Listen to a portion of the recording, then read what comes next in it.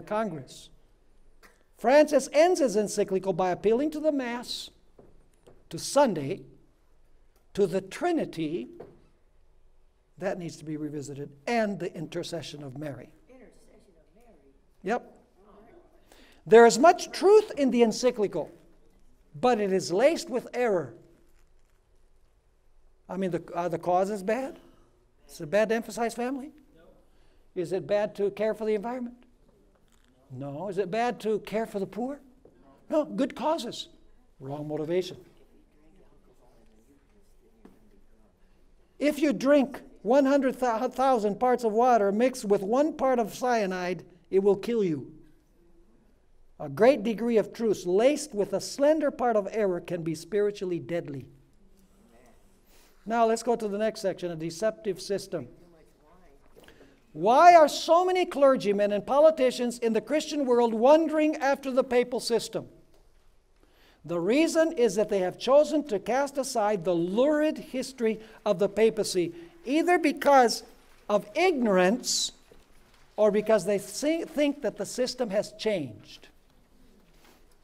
Many claim that the papacy of today is not the same papacy of the past. Even Adventists are writing these things. In Adventists Today and in Spectrum, you find, sometimes I wonder whether they're really Adventists by what they publish.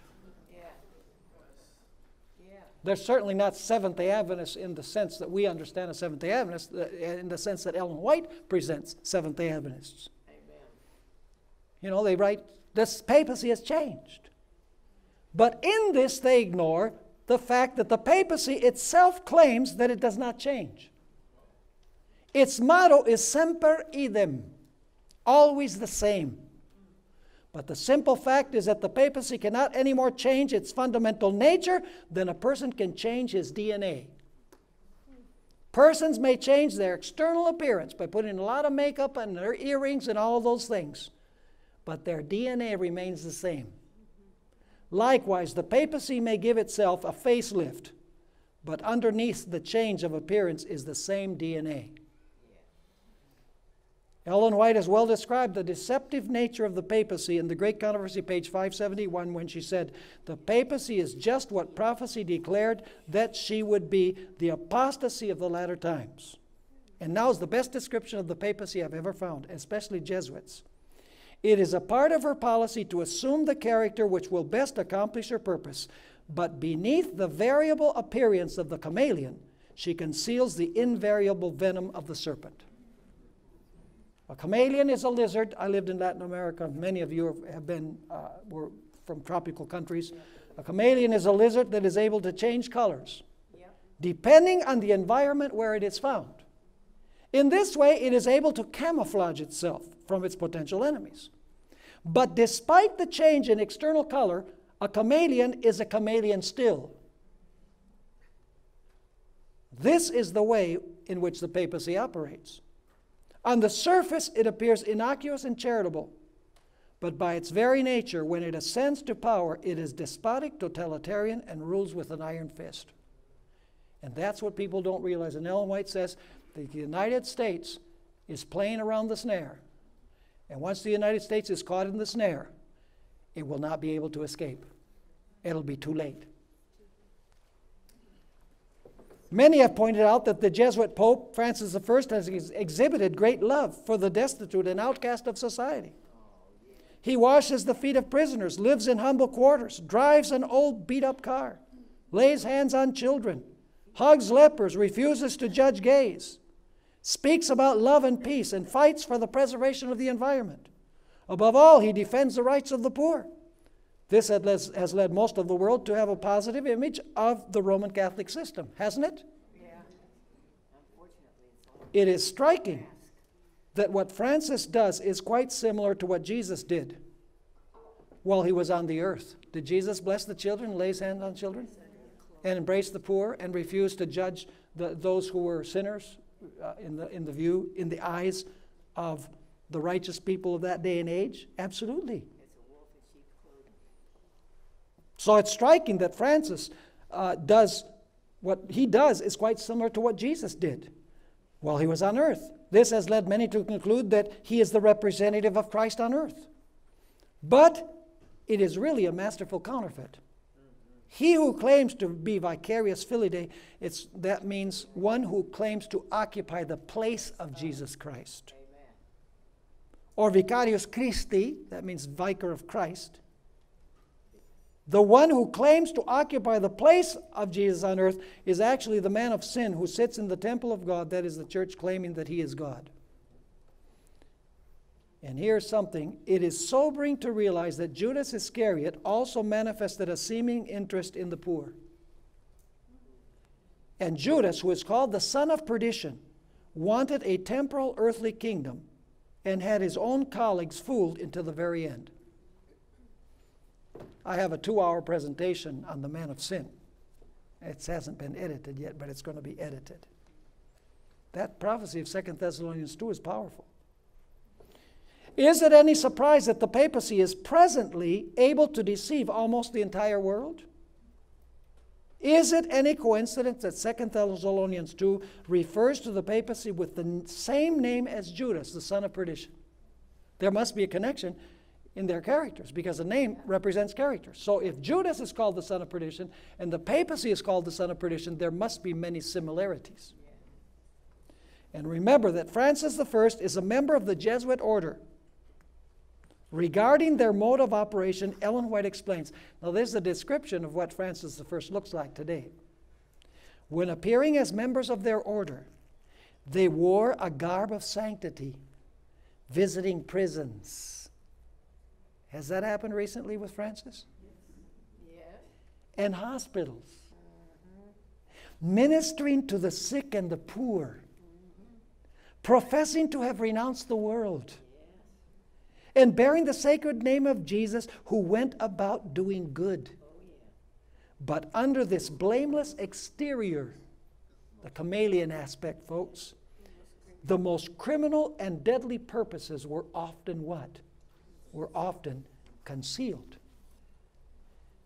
You know, there's not a lot of overt references to Sunday. You know, some people say, well, is there a national Sunday law in Congress?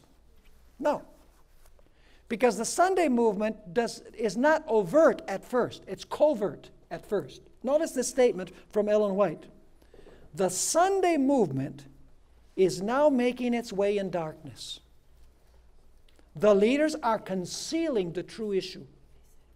And many who unite in the movement do not themselves see whither the undercurrent is tending. Did you notice the term? It's making its way in darkness. The leaders are concealing. People don't see what's happening in the undercurrent. Its professions are what?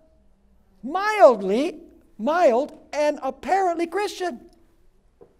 But when it shall speak, it will reveal the spirit of the dragon. Now, we're almost finished here. We'll come to a very important part. In the context of what I've written, the Seventh-day Adventist Church has a special relevance for this time. Our very name was providentially chosen for a time such as this. Think of it. Our very name points us to a supernatural beginning and a supernatural end. Creation in 7 literal days and the second coming of Jesus Christ. The 3 angels' message has the same beginning and ending point. The first angel's message commands the entire world to worship the Creator. And this directs our attention to the literal 7-day beginning. And immediately after the third message, Jesus is seen sitting on a cloud and coming to the earth, pointing us to the second coming. Thus, the 3 angels' messages begin with creation and they end with the second coming. Just like the name, Seventh-day Adventist. While the first angel's message commands us to worship the Creator, the third warns us not to worship the beast. Do you see the contrast? First angel says, worship the Creator, keep the Sabbath. Now, if the Sabbath is the sign of the Creator, then the beast has his mark too. So what must the mark of the beast be, or the sign of the beast? It must be the day that he has changed. Thus, worshiping the Creator and worshiping the beast are opposites. If the Sabbath is the sign of the true Creator, then the beast must have a day that is a counterfeit sign. Ellen White was correct when she wrote this. No name which we can take will be appropriate, but that which accords with our profession and expresses our faith and marks us as a peculiar people.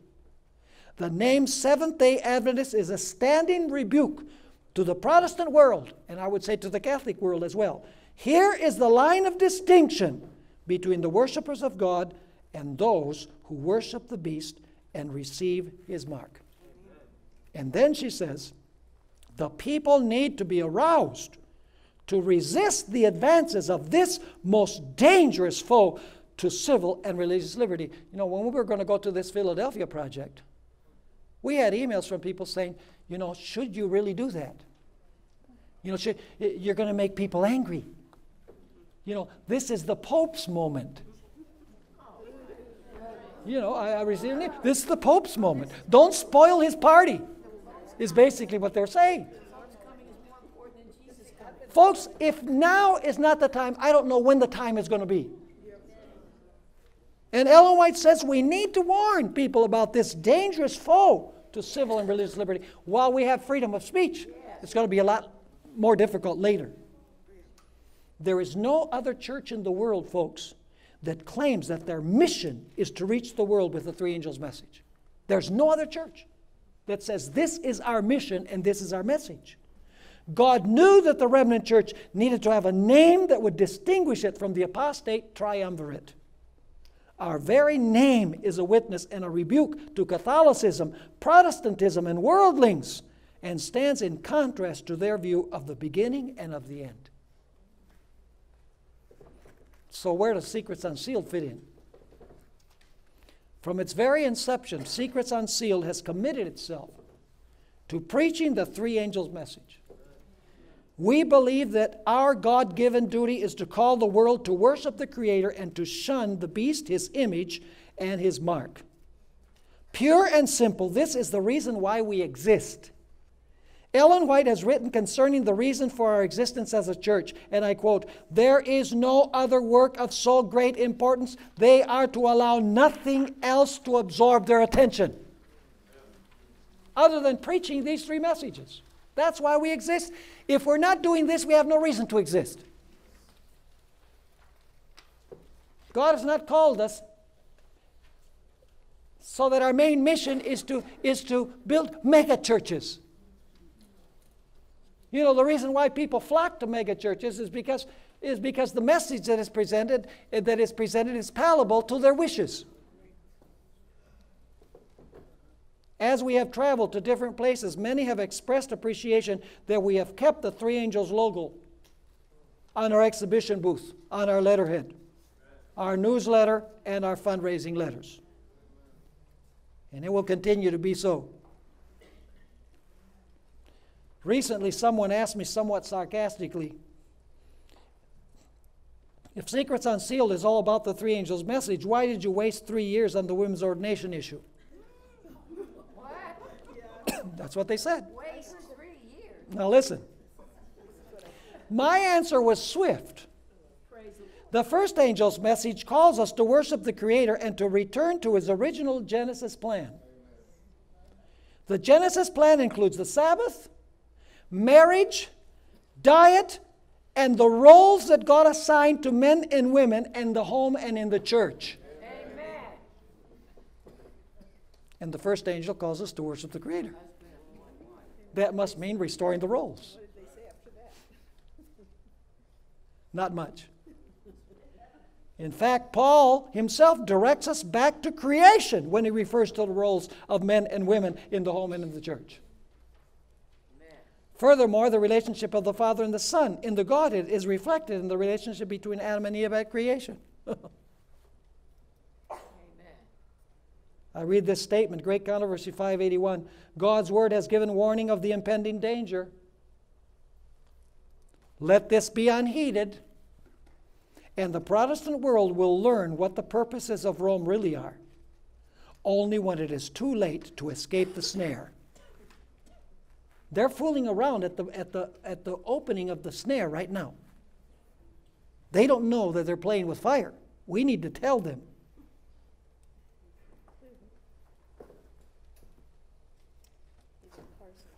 Finally, let's look at some flaws as we summarize, some flaws in, I'm just going to deal with this one last section, and then you can read the true motivations part, because there's something that I want to say before we come to an end.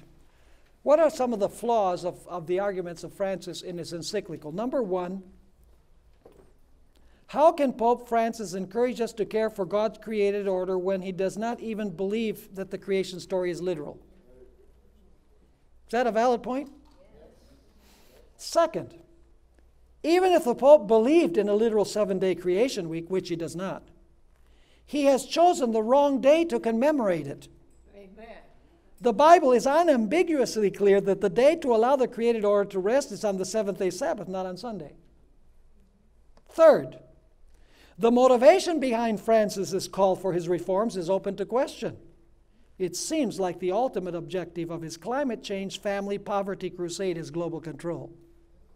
So the causes are good, but the motivation behind the causes is what we are concerned about. Fourth, even though climate change, family, and poverty are directly related to explosive population growth, the Pope simply brushes aside this factor because his church is opposed to birth control. In paragraph 50 of his encyclical, he reprimands those who claim that population growth is a significant factor in the crisis for the world presently faces. He says population growth has nothing to do with poverty. Yeah, right. Like we were all born yesterday. Notice what he says. Instead of resolving the problems of the poor and thinking of how the world can be different, some can only propose a reduction in the birth rate. Demographic growth, he says, is fully compatible with an integral and shared development. To blame population growth instead of extreme and selective consumerism on the part of some is one way of refusing to face the issues. Fifth, Pope Francis fails to address the impact of animal husbandry upon the environment. Dr. Teskey can identify with this one. Some scientists esteem that more than 50% of the methane gas in the atmosphere comes from the animal dung rather than fossil fuels. Amen. Furthermore, animal husbandry not only defiles the air we breathe, but also the rivers and the oceans. Anybody who's from Arkansas, that's a prime example of the chicken farms that are there. Arkansas is a beautiful state, by the way. I'm not saying that you should go there. So, if Francis is so concerned about God's creation plan, why not encourage everyone to become a vegan? Amen. Amen. The chicks.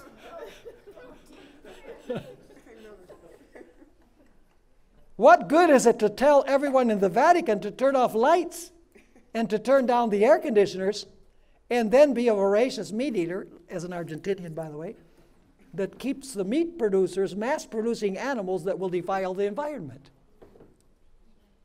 Finally, Francis lacks a clear concept of how things began and how they will end. The Bible states that things will wax worse, and the second coming will be the only solution to the problem. The Pope, however, sees a great future for the planet under the moral leadership of the papacy. And then the final section deals with how you can really resolve these issues. The real problem, folks, is not the problems with the environment and the poor. The problem is with human selfishness. And unless you resolve the problem of human selfishness, these other problems will never be resolved. Now, in conclusion, what can we do when we leave this place? Some practical suggestions. Number one, take the presentations that we have produced here. They will be on YouTube. They're not on YouTube now, right? We're not live streaming. We'll put them on YouTube. They'll be available to everybody. Make sure you send these to as many people, the news about them to as many people as you can, your Facebook, email, etc. Use social media to share this summit as well as the symposiums that have been done previously on this particular issue. Second, start a study group in your home and invite people to come. By the way, don't do this secretly behind your pastor's back. Tell your pastor, you know, I want to start a study group in my home. There's no reason why they should forbid you from doing that in your own home. Show them these videos. Other faith-increasing materials. Number 3, pray without ceasing that the Lord will be with His church and that the Lord will make the necessary adjustments. Speak from person to person about the dangers that are facing the church. Some will listen, some won't. You know, the ones who don't listen, you know, that have their minds made up, you know, Jesus said, shake the dust off your shoes and go to the next person. There will be people who will listen. Let's not keep silent. Let's speak up. Let's be nice. Let's be loving and kind. But let's be bold and clear and firm at the same time.